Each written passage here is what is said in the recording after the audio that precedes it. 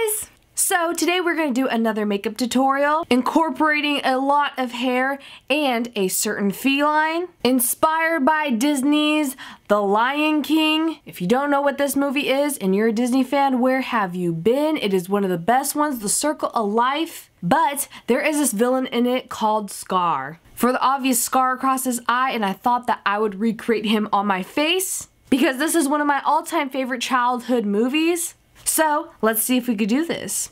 First, I'm going to get my hair out of my face and put a hairband on my head.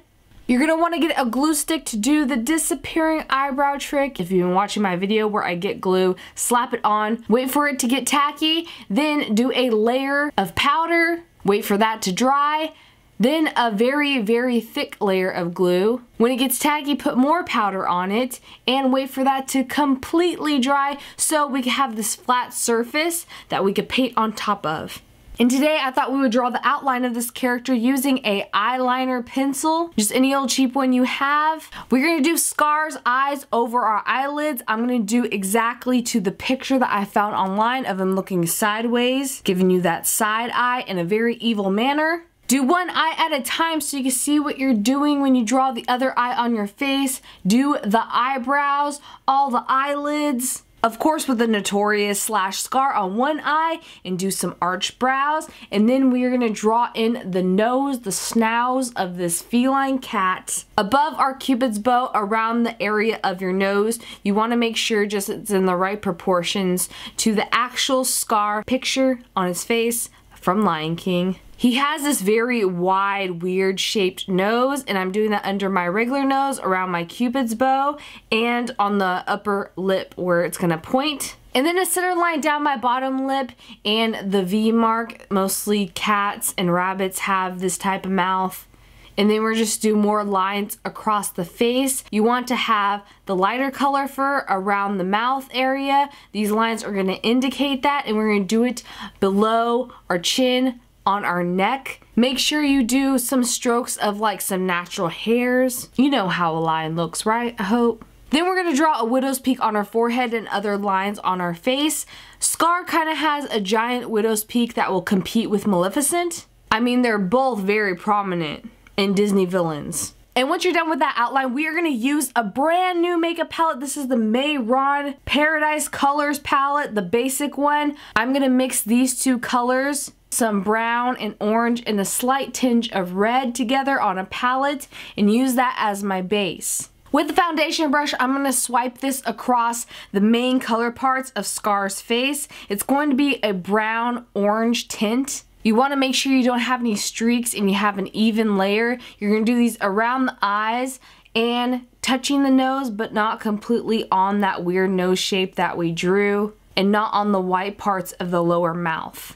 It's like terracotta poop brown color, to be honest. Very odd. And let that dry, because once it's dry, we're going to do the mouth fur color, a little mixture of white, red, and brown with maybe some yellow, so that we can get just the right perfect amount of color. If you're looking for a very good makeup palette for Halloween makeup looks, I would recommend this. It's a little hard to mix the colors because they're so stiff and cakey in texture, but not the way they apply. You just add water. For the price, it's like $40. You can find this online on Amazon, and it's so worth it. Because once you have these right color mix, we are going to put that on our mouth area of the lion. You want to build up thin layers with this because we don't want it too thin and we don't want it too thick. If you think it's too much of a pink, white, and too thin, you can add some yellows to it. Get a aqua sea sponge if you want. Pat that on there. If you make any streaking mistakes, this aqua sponge is the best. If you get too much of a pink, white undertone, you can use that on the Scar that we drew on his one eye.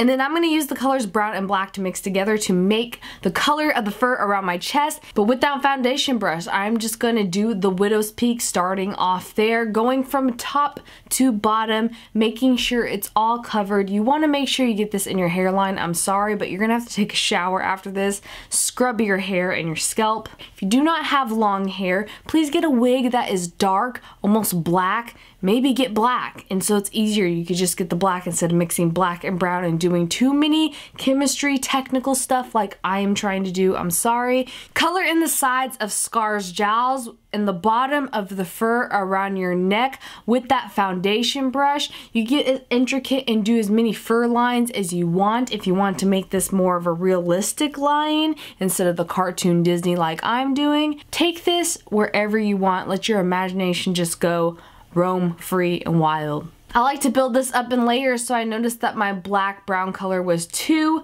light, so I'm getting more of a darker black brown and doing the rest of my chest. This feels so good if you're doing this in the summertime in a very hot heat of a room like I am. And once you think you got your neck and the sides of Scar's face covered, you're gonna get a thinner brush and do the nose.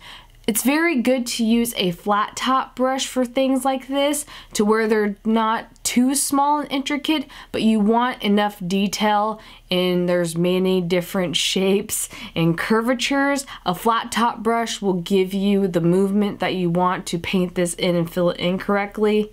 You can do the bottom of the mouth and you want to make sure you have this nose shaped like a feline Scar nose. And remember to fill in those lines that we drew in before on our bottom lip and chin. You can blacken in different parts, do the details of the line on the sides of the face and around Scar's frown marks that go up on our own cheeks.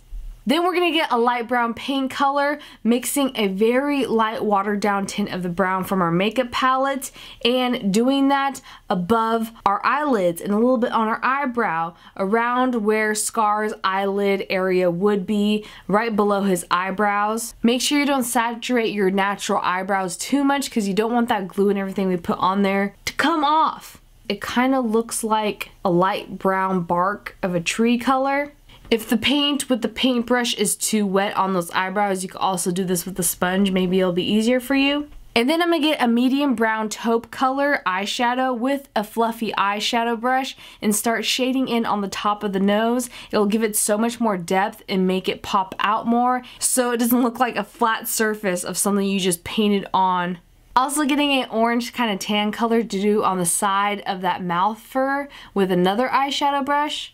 Then we're gonna get some black paint from our mehron palette that we've been using and get a thinner paintbrush and do the eyebrows of Scar. These are my absolute favorite things to draw on him. I don't know why, probably because they're so expressive and so many curves on it. I love how one goes higher than the other and the one near his scar goes straight. Then we're gonna get the brown paint color from our palette and with the same type of paintbrush, we're gonna do lines of like the cat whiskers that lions have and Scar has, of course, as well. Then I'm gonna get the yellow from my mehron makeup palette with another paintbrush and draw in the whites of the eyes. They're not gonna be white this time, they're gonna be yellow, like he has some sort of sick disease, but he's just evil and gonna be green with envy because the other parts of the eyes, after you both sides of the eyes yellow with this, we are going to do them green. More of a yellow green first is going to be the base. And then I'm going to get a black eyeliner and do some detail around the eyes. Draw in those pupils. Make sure you have details of the eyelids because yes, Scar from Lion King has eyelids and it makes him be more expressive on top of those eyebrows that we did. Make sure you have your regular natural eyelash line connect to the bottom of those eyes and darken it in with the black eyeliner. This is so much fun to do because this is going to give so much more absolute definition of the eyes, which is like the best part of any cartoon character in my opinion. You can get this black eyeliner and also darken in the folds of your neck if you have any so that it won't desaturate the colors that you painted on. And then we're going to go in more with the black paint again on our chest so that it matches our t-shirt better and it'll blend in with our hair. If you have dark hair, like I said, you may need a wig. If you don't, have dark hair that's long. And once that's saturated all the black on your chest, we're gonna get that black eyeliner pencil again and redefine that Maleficent widow's peak on his head. You want it more squared off in some parts because it gives him more of a frown for some reason, and it just will look more like the actual Scar from Lion King. And now it's time to take our hairband out of our heads and pull our hair down because that is our finished makeup look. I hope you guys enjoyed this. I had so much fun doing this. I actually did a full day of makeup class and came home and did this right away because I just had so much more inspiration and I miss you guys. Doing one video a week is tough. But I hope you guys have been enjoying these. I've been still trying to work very hard and up the quality of these videos by going to school. And now it's time to take this off. Thank you guys so much for watching. Leave me a comment on what you would like to see in the next makeup transformation video, whether it's something very creepy and crazy scary or something Disney. Thank you guys so much again for your inspiration on pushing me to keep doing this and following my dreams on doing something in art and fun and creative. If you guys didn't know and you haven't been watching TV on the Sci-Fi channel, I was actually on television. Can you believe it? My mind just blew. They put me on the Will Wheaton show with one of my makeup transformations. It aired Wednesday, July 9th on the Sci-Fi channel, but if you haven't seen it, it will be down in the description box and a link there below where you can go watch it. Maybe leave a comment on what you thought. I am 20 minutes into that video. If it's not there, I'm so sorry. Sometimes YouTube is strict with whatever TV shows is up, but I'll try to find links so that you can see it. I'm on their shout out section more towards the end of his television show. I cannot wait to learn more in school and do better for you all. So I should get going before I talk your ears off. Thank you so much. I would not be on television without you. That's just crazy. I still can't believe it till this day. And I love you guys. See you in the next video. Bye.